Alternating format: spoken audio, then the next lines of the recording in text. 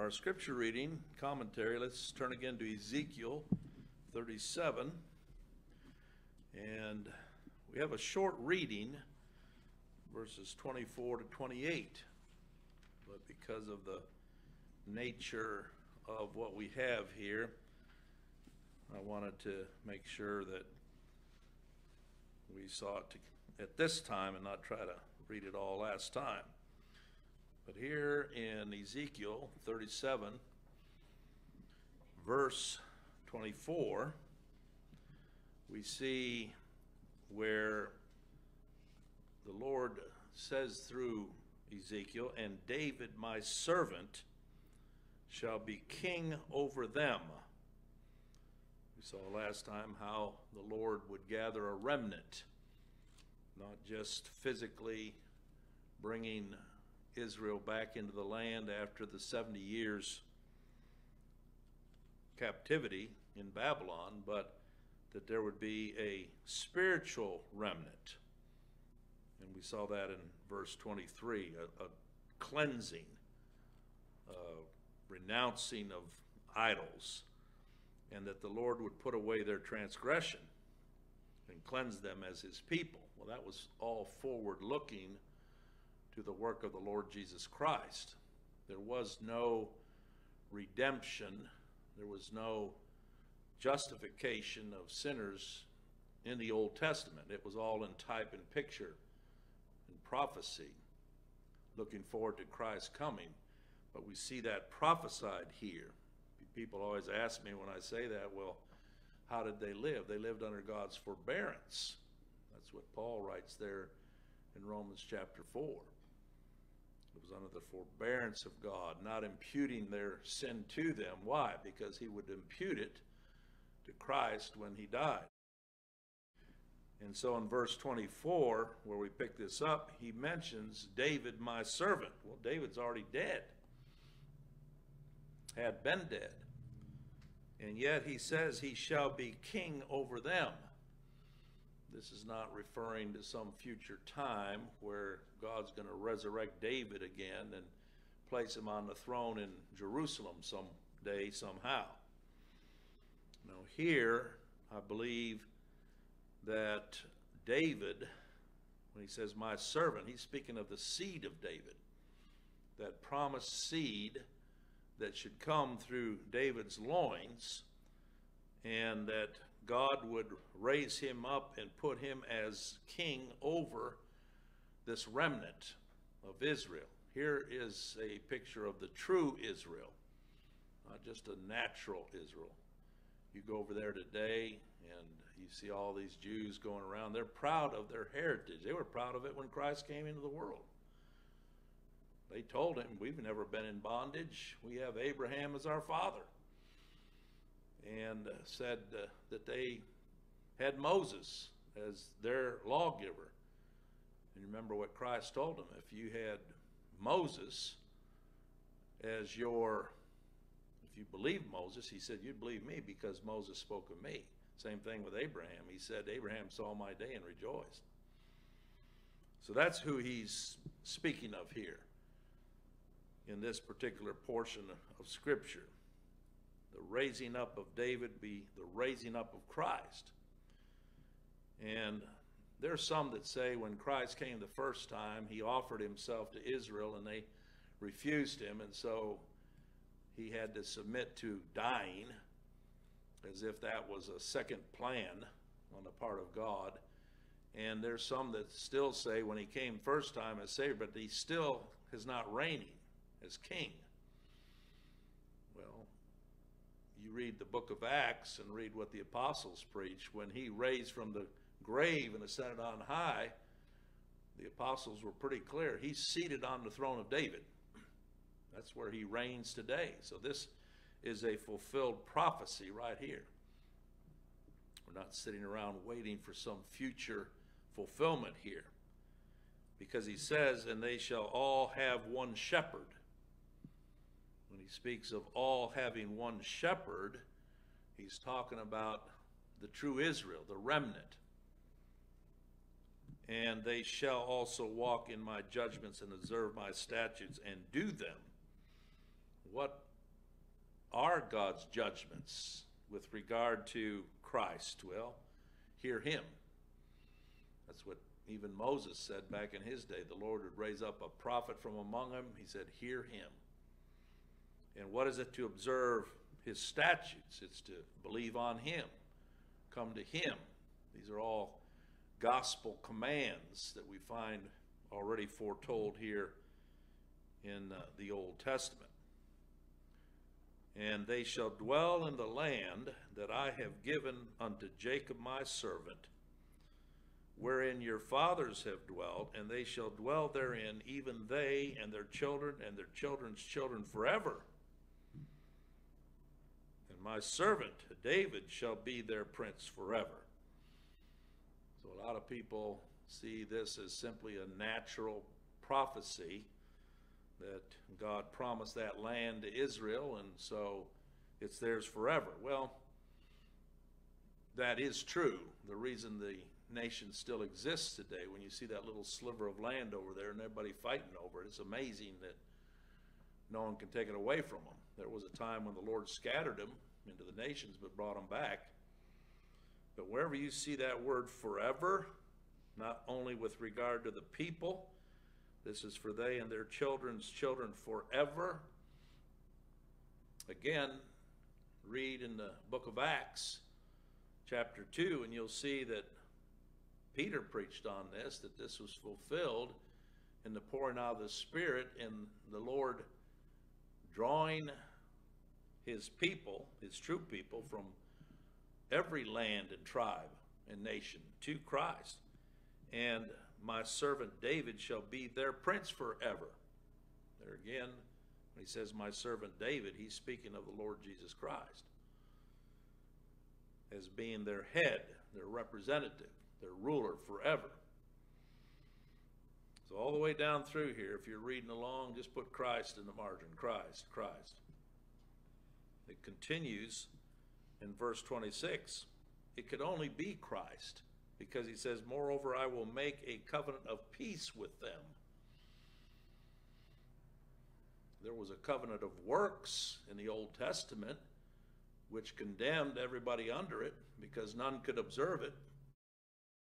But here it's speaking of a covenant of peace, of an established peace between God and these of whom he speaks here.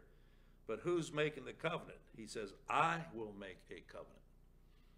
And that's exactly what the Lord Jesus Christ did on the eve of his going to the cross. He told them, this is the New Testament in my blood, which is shed for many. And you can read over also in Hebrews chapter 8, 9, and 10. All of that has to do with the covenant of peace that God has established through the life and death of the Lord Jesus Christ. Without the shedding of blood, there is no peace. That's what the covenant is. It's the covenant in his blood. And he says it shall be an everlasting covenant with them. He came to establish it. He did. He earned and established that righteousness necessary. And then God, once for all and forever, imputed that righteousness to this people that he had chosen from the beginning of time all the way through the end of time. And it's an everlasting covenant. It can never be undone. I'm thankful. People say, well, if we could just go back to the way things were before the fall. You don't want to. That was temporary. There was no righteousness there. Adam was made upright, but not righteous. Righteousness doesn't change. And that's why there was no true righteousness earned and established until Christ came and did it. And that is an everlasting covenant with them. And he said, I will place them and multiply them and will set my sanctuary in the midst of them forever. Again, historically, when he brought the children of Israel back from Babylon, that sanctuary was rebuilt. But here, in connection with this everlasting covenant and the covenant of peace, the sanctuary of which he is speaking there, again, the writer to the Hebrews has a lot to say about this, that is Christ, the sanctuary. People mistakenly call our meeting places sanctuary. We're meeting in the sanctuary. There's only one sanctuary today, and that is the person of Christ. The building is not the sanctuary. His church meets here in this building, but the sanctuary is Christ. He's the one who has been set apart in holiness and righteousness. And when he says, I will set my sanctuary in the midst of them forevermore, where 2 or 3 are gathered in his name, what does Christ say? There I am in their midst. I don't know about you, but that kind of excites me to think that here we are meeting and God's sanctuary is right here in the person of the Lord Jesus Christ. In verse 27, he says the same thing. My tabernacle also shall be with them. The sanctuary was the inner part of the tabernacle, and then there was the overall tabernacle. So it's using types and pictures of that tabernacle and sanctuary here, but to speak of Christ. When he says, my tabernacle also shall be with them, yea, I will be their God, and they shall be my people. This is not talking about natural Israel. This is talking about the elect, the spiritual Israel, made up of Jew and Gentile, bond or free, in Christ. And the heathen, that's the nations, that's the Gentiles, that's the word that they translate heathen, shall know that I, the Lord, do sanctify Israel. How do they know that? Well, they've been made part of it. And so the Israel that God has sanctified, yes, even though the roots were in national Israel for a time, yet the Lord always purposed that the nations should also know him through that same Israel. He says, when my sanctuary shall be in the midst of them, where forevermore. It's not talking about some earthly temple that's got to be rebuilt and Christ is going to come back now and live there in Jerusalem and that temple being rebuilt. No, he is the temple.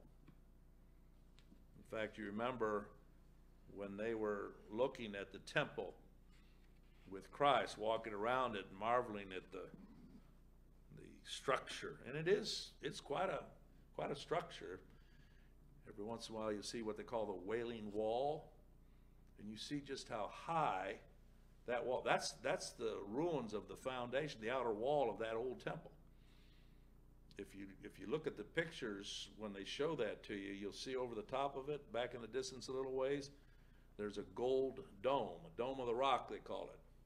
That's a Muslim shrine, and it's one of their sacred places. The Lord purposed that it be built right there where the old temple was, but the walls, when you see people there in front of the Wailing Wall, and they do this, they call themselves a stiff-necked people. That's why they're actually doing that. They're acknowledging we're a stiff-necked people.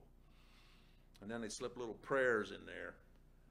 And what are they praying for? Rebuilding of the temple, that God would answer their prayers and establish Israel again as a nation, as a power. It's all self-serving, but that's not the temple. Never will be. Because the temple, what Christ said when he went into that temple and they found all those, you could read about this in John 2, the money changers, the oxen, the sheep. It was a busy place. And the Lord made a scourge of small cords and he drove them all out of the temple. And he just told them, take these things hence and don't make my Father's house an house of merchandise. Whose house was it? His Father's house. Why did he purpose it? That it, even after the 70 years captivity, be rebuilt, because it was to serve as a type of his Son, the Lord Jesus Christ. And when they answered him and said, What sign showest thou unto us, seeing that thou doest these things? They mocked him. By what authority are you coming in here? You know, that's when the glory of the Lord entered into that temple, in the presence of Christ. And that's when the Lord told them, said, destroy this temple, in 3 days I'll raise it up. And they mocked him. And you can see they were thinking just in terms of the brick and mortar, the marble, and all those things. And they began to say, 46 years was this temple in building, and wilt thou rear it up in 3 days? But he spake, this is in John 2 and verse 21, of the temple of his body. When therefore he was risen from the dead, his disciples, John 2:22, remembered that he had said this unto them, and they believed the scripture and the word which Jesus had said. There's a bunch of people that hold this Bible and still haven't believed his word because their eyes haven't been opened. They're still contributing for a temple fund over there. And boy, does Israel love it. You talk about tourism. That's a huge treasure right there. And who's backing them? Religious organizations, so-called Christians. Do you realize how antichrist that is? And I don't mind saying it very plainly. Because what they're doing is sending money over for the rebuilding of a physical temple that God has already destroyed. And that Christ had said, destroy this temple in 3 days, I'll build it again. He's talking about the temple of his body. You're telling me now, after all that we're going to set Christ aside and go back to a physical temple? That's just nothing but unbelief. But we've got a lot of people and rich preachers. I looked up one the other day. Someone asked me, you know, have you seen the list of how much preachers are making and everything? I noticed my name wasn't on there, and I'm glad. But there's a big one that promotes all this Israel nonsense, and he's worth literally millions. Millions. He's on the Fortune 500 list. These are preachers. And what are they doing? They're taking advantage, just like the money changers in Christ's day, making merchandise of what is to be to the glory of Christ alone. But here we have a beautiful prophecy that the Lord gave to Ezekiel that describes how God purposed to bring a remnant back into the land, and that through that remnant he would bring forth a people, an elect people from every tribe, nation, and tongue, for whom Christ would be established as their king, as their shepherd. And all you have to do is read John 10 and realize that's Christ. That's who he's talking about. One fold, one shepherd. And I'm thankful it's so. Gracious Father, thank you for your word, how plain it is. Give us eyes to see and hearts to look to Christ alone. Pray that you would bless our meeting together to his honor and glory. And we give you the praise in his precious name. Amen.